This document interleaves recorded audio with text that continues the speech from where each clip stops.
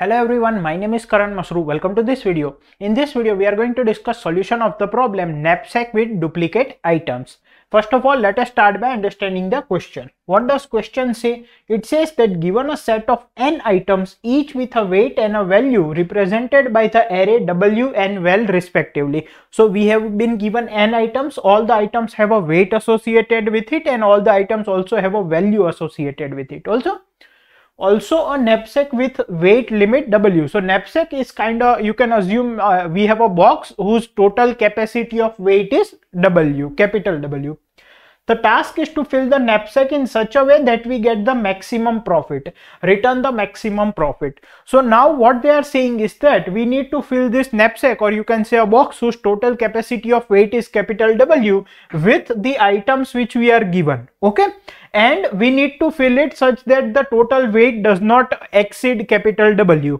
Also, we need to keep in mind that we get maximum profit. What does that mean? Means the sum of the values of the items which we put in knapsack must be as maximum as possible. Okay, each item can be taken any number of times. Okay, so we have n items and there is infinite supply of each item, we can assume, because here it is said that each item can be taken any number of times. It can be taken multiple times. For example, if n is 2 and the knapsack capacity is 3 and the value of both the items are 1 and the weight of first item is 2 and the second item is 1. So what I can do is I can take total weight capacity is 3. So I can take second items 3 times. Okay. So the total I can fill this second item 3 times in this knapsack. So the total weight will be 3 and the total value will be 1 plus 1 plus 1, 3. Okay. So the answer is 3. Pick the second element thrice. So the total profit will be 3. Okay. Similarly, here you can see n is 4, W is 8. The answer is 48. The optimal choice is to pick the first element 8 times. Okay. You do not need to read, input or print anything. Your task is to complete the function knapsack, which takes the value n, that is the number of items, capital W, that is the maximum weight limit of the knapsack, and the arrays value and WT as input parameters, and return the maximum possible value. Expected time complexity is n cross W and expected auxiliary space is W, and the constraints are given here. So now if we think about solving this problem, so basically knapsack, you can assume it is a box which we have whose total capacity to fill items is capital W. Okay. Now we are given n items and all the n items have two things associated with it. One is the value associated with each item and the another is the weight associated with each item. Okay. Also there is, you can assume, infinite supply of each item. Okay. Why? Because we were said that we can take any number of times. Okay. So now we need to fill this box with these n items. Any item can be taken any number of times, and the total weight of the items which we pick and put in the box should not exceed capital W. Okay, this is the limit. This much only box can handle. So whenever we put an item in the box, so according to that item, that much weight would be occupied from this box. Okay. So we cannot exceed capital W, and what we want is, we want suppose let's say this is our box and these are the items in the box. So we want that the sum of weights of these items is less than equal to W, and the sum of values of these items, so sum of values of the items in the knapsack is as maximum as possible. We can call it also profit, and we want to maximize this profit. Okay. So what we can do first is the most basic approach, the most brute force approach is the recursion way. Try all the possible things. Okay. So what I can do, I can call a recursive function and pass capital W in it. And what will this recursive function return me? It will return me the maximum value possible. Okay. Now at each step I have n choices. I can take first element or second element or third element or nth element, right? Because any item can be taken any number of times. So I can recursively call, let us say I picked the first element. So my answer would be value of 1 plus function of W minus weight of 1.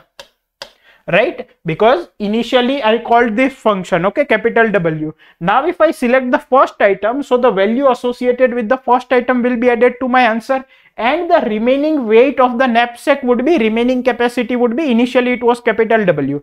Now the remaining capacity of the knapsack would be capital W minus weight of first item, because I selected first item in my knapsack.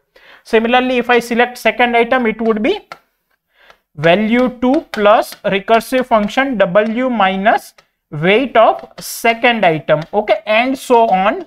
If I select the last item, it would be value of n plus recursive function weight capacity remaining would be w minus weight of n, okay.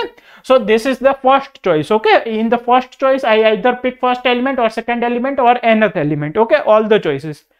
Now again I have all the choices, because here what was said in the question, any element can be picked any number of times. So here again I have n choices, okay. I can either pick the first element, or I can pick the second element, or I can pick the third element, or I can pick the nth element. Here also I can pick the first element, I can pick the second element, or the third element, or the nth element, because any element can be picked any number of times. Here also I can pick either the first element or the second element or the third element, and so on up to either the nth element, right? And so on. We will keep repeating this process until this becomes less than equal to 0, because also this should be greater than, like whenever it goes negative, that is invalid, because we cannot fill more than the capacity. So whenever we cannot fill further elements, we will stop, okay. And what would be our answer? So our answer would be max of this, this, and so on this, okay. The max of all these possibilities, okay. Similarly, this recursive call, we will call another n calls. What would be the value which will be returned here? It would be what value would be stored here? It would be max of all these n cases, okay. It will be returned here. Max of all these n cases will be returned here. Similarly, what will be returned in this recursive function? Max of all these cases, okay. Now let us write two more things. So let us say here I picked the first item and now I picked the second item, okay. Let us say I pick the second item. So my answer would be value 1 plus value 2, because I picked the second item in my second trial, plus recursive function w minus weight 1 minus weight 2, okay. Because now the remaining capacity of the knapsack would be minus weight 1 minus weight 2, okay. In this case, I picked the second element in the first time. Let me pick first element in the second trial. So here it would be value 1 plus value 2 plus recursive function call w minus weight of 1 minus weight of 2, right? So in this way we will complete the recursion call. Now this will take exponential time. We need to think of something more efficient, right? So the time complexity is exponential and we want to convert it into polynomial. Can we think of dynamic programming? To think about dynamic programming, we need to see whether overlapping subproblems property is achieved here. What does overlapping subproblems property say? It says that whether same smaller subproblems are solved again and again in the recursive call. So yes, it is true. Why? Here we can see here also a function of capital W minus weight 1 minus weight 2 is called. Here also function of capital W minus weight 1 minus weight 2 is called. Okay, I have not completed the recursion tree, but to show I have taken these two cases.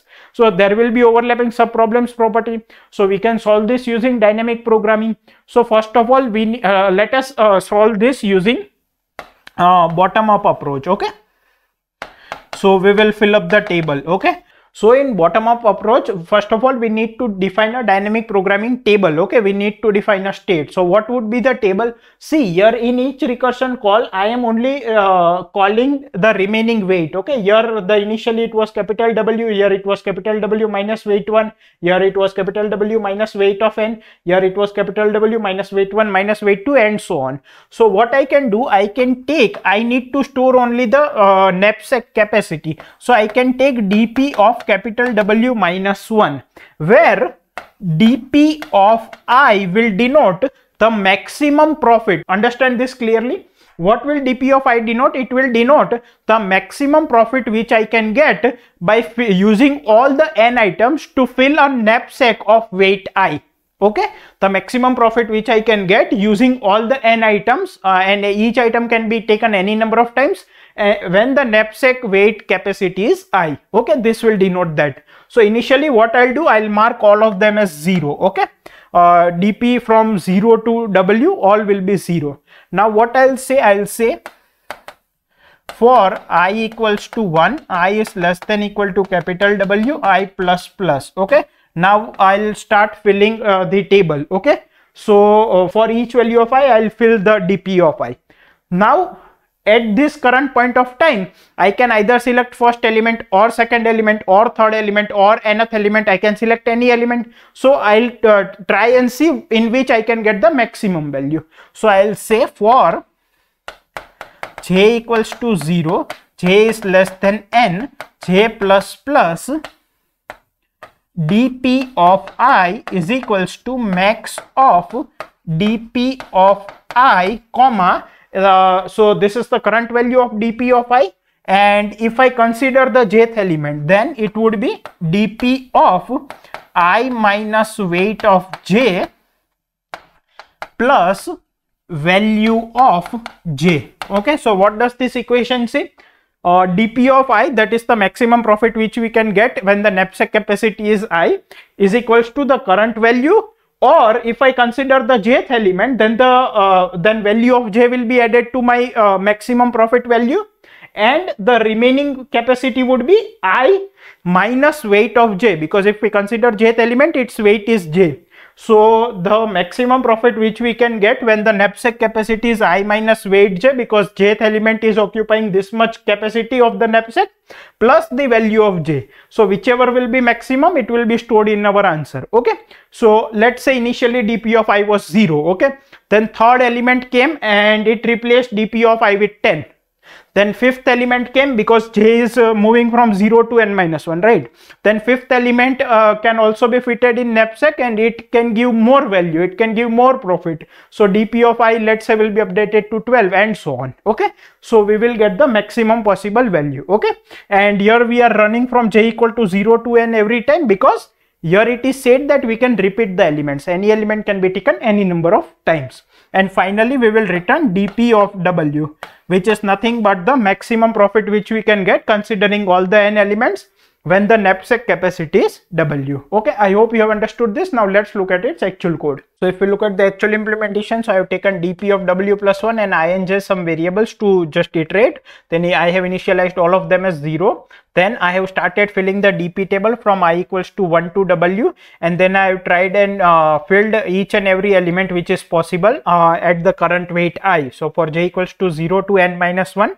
Also here we need to add this condition that if weight of j is less than equal to I, where I is the capacity of the knapsack and weight of j is the weight of the jth element. So if it is less than equal to I, then only we can fill it in the knapsack. Okay, otherwise what will happen, here the index will go negative. Okay, and that will cause error. So that's why we are adding this condition. And then if dp of I is equal to max of dp of I, comma, dp of I minus weight j plus value of j. Okay, and then finally we will return dp of w.